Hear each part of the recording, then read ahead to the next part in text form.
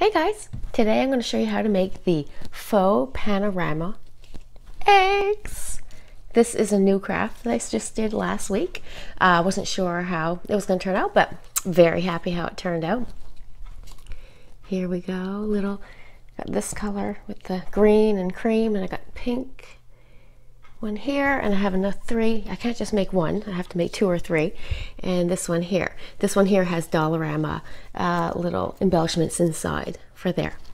So we're going to show you what you're going to need. You're going to need a mold, which I bought from Dollarama, super cheap, egg mold. You are going to need air dry clay by Crayola. This is not a strong, it's not a tough clay, but it did work for this project. I wasn't sure how it was going to work out, but it worked out good. I'll give you a few little steps. You're going to need the caulking. You're going to need the lightweight spackle, or featherweight spackle it's called, aka crack filler for the frosting, like I showed you in previous videos. Okay, so what you're going to do, you're going to put your clay in this egg here, and you're going to kind of not put it too thin and not put it too thick, and you're going to put it the whole way in this egg, the whole way around, and press it down. So you have to have, so this is what it's going to look like. One part's going to be like this, because you need to have the round, cut out the round circle here, and the other part, so you need 2 parts. So you just, after you put it all in there, you tape stuff. You have to take a little knife before it dries and cut out the circle and dig it out. So then you let that dry. It's going to take a day. I do it one day. I let it set for the day, and then the next day I work with it. So you're going to notice when it's going to, sometimes it cracks a little bit, but don't be afraid of that. You also can use some glue. Put a coat of glue in the inside of it, and it helps keep it together and keeps it stronger. You're also going to need for this project, I got some Modge Podge, and we got our acrylic paints, of course, right over here, all kinds of different colors that I mix. Oh, and you need your frosting tips. This is a Russian frosting tip for the roses. You don't need to put roses on these, but that's just what I did, and this is the one for the little leaves. Okay, so once you have this dry, you paint the inside 2 coats and the outside 2 or 3 coats. So once you do that, once you put the glue, you put the paint, then I put the Modge Podge. I put a Modge Podge on both sides, and that it strengthens it. Because it's not overly a tough clay, so I find it made it stronger. So once you do that, let that dry, then you need a glue gun. So you quickly spread on the glue, and it's not going to match up perfect, just as long as some of it connects. There, hold it on, and there we go, we got our egg. So as you see here, there's cracks, but that's okay because the frosting is going to go all the way around. But I do put caulking. I put a little bit of caulking, and I fill in the cracks. It just attaches it, makes it stronger. Fills the cracks, makes it, in case sometimes the the frosting might not cover completely, little spots here and there. So you really need to fill in the cracks with the caulking. You let that dry. Sometimes there's little pieces that stick out. You can break that off, the little edges there if you want, but it looks out pretty good. So once you have all that, you do it the whole way around, let that dry. It doesn't take too long to dry. I had to decide what I was going to use for a base, so I decided to use this little piece of foam, but you can use whatever you want really. And so what I do, then I hot glue it on to the foam. Bottom here, and we're going to put it right in the middle here. I'll make sure this little baby is straight there, and let it dry, and then I let it dry, and then I stick a little bit in the inside here. And then I go around the edge here. Try to just see.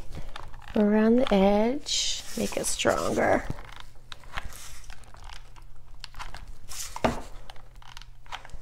And after that's all done and dry, I paint the base.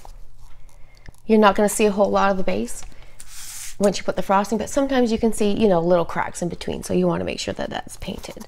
So we're going to let that dry. And like I say, you do the caulking the whole way around the egg. So we're going to set that aside here, and we're going to jump to one that's got this done.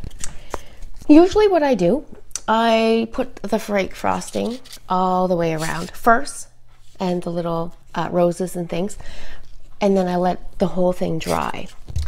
And then I decorate it. But for this video, I'm going to jump a little bit, steps. So this is dry. This is already dry. So I just want to show you quickly how I decorate the inside. So you need your straw. This I actually bought, it's a nice pretty peachy pink color. I bought at Superstore just this year, really pretty. This one is a color I got last year, a really pretty green. I can't find it anywhere this year. It's kind of disappointing, but this is last year's green that I used. But there's all kinds of greens out there you can buy. So you put a little glue in there. You can use any color you want, of course. I got some straw here, and we're just going to put it in there and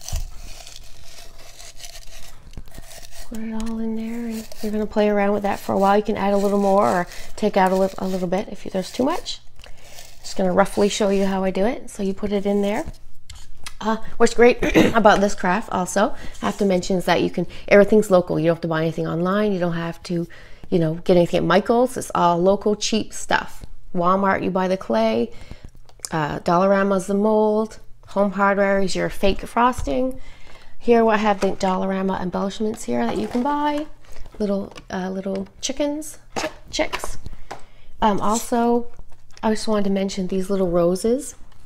I pre-made these and then I let them dry because, like I said, I'm not a good cake decorator. I couldn't just make the rose right onto this and the leaves and it would work the first time. That would not happen, trust me. So then I make the little leaves as well separate and let them dry. And so once you have all that, then you're gonna pick whatever you want to put inside here. Inside these, I have these little bunnies that I made out of plaster of Paris. You could probably make these out of that clay as well, the air dry Crayola clay. And so then you just hot glue. I'm not going to actually hot glue this one, but you hot glue it and you put it in there. And you got to play around a little bit. You really have to try to get it in the right spot and things like that. So once you do that, decorate all the inside how you want to. I'll also mention I make these little tiny little panorama eggs, and that I put into, no, not that one, inside that one. I thought that was so cute. These are made out of plaster of Paris, these little eggs. But you could probably use that clay if you want to. If you had a mold, it would probably work. I find that clay isn't good for large projects. Like you couldn't do a big bunny out of that clay. It would just fall apart. But little things you could use. So where am I now? So once you, oh, okay. So we're gonna attach this here. So what you're going to do, we've got our fake frosting here, our crack filler frosting with paint, and you're gonna go the whole way around, just like so.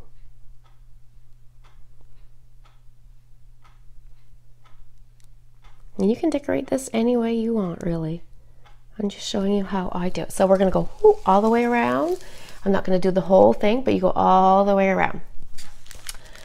Then I'll show you how I attach the little rose here.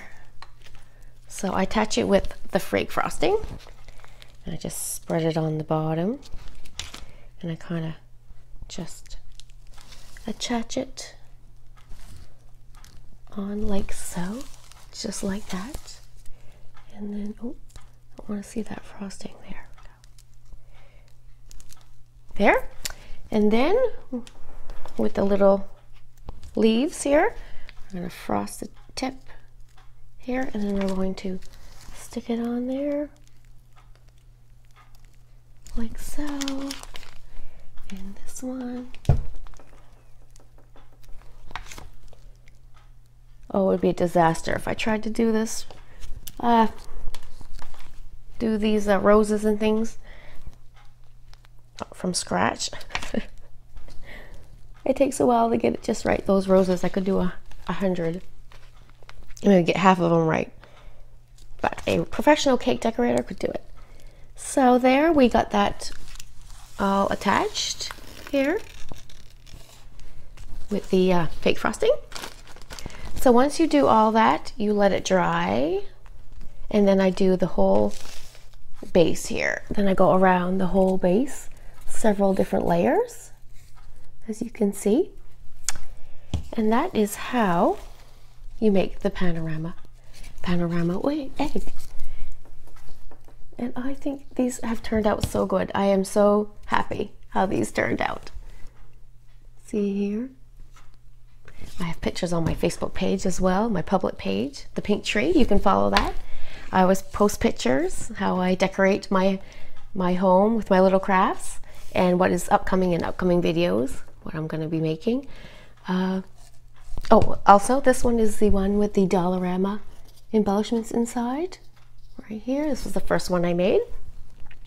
Like I said, I wasn't sure how these were going to turn out, so I was really, really happy. Really happy. I didn't know if they're going to fall apart or what, but I found that the glue made it tougher. Don't be afraid. Like I said, don't be afraid about the little cracks that you're going to see. There are going to be little cracks, but just put the glue. It should hold it together. And I think that I have covered everything you need to know. So I hope you enjoyed this little video. Please like, share, and subscribe. Thank you.